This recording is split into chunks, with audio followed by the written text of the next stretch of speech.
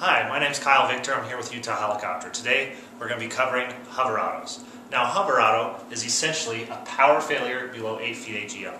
So in a normal hover, the engine is producing torque as it tries to drive those blades around. And due to our counterclockwise system, the minute the engine fails or we lose power, we eliminate torque.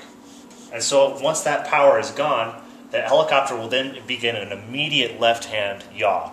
And so these steps are absolutely required. And the pilot will therefore apply right pedal as required to prevent the yaw, allow the aircraft to settle, raise the collective just before touchdown to cushion the landing. So in this essence, as soon as that helicopter begins to yaw, the pilot applies right pedal, which is eliminating the tail rotor thrust to level the aircraft again.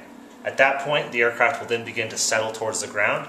He then raises the collective to cushion the landing, and the hover auto has been a success.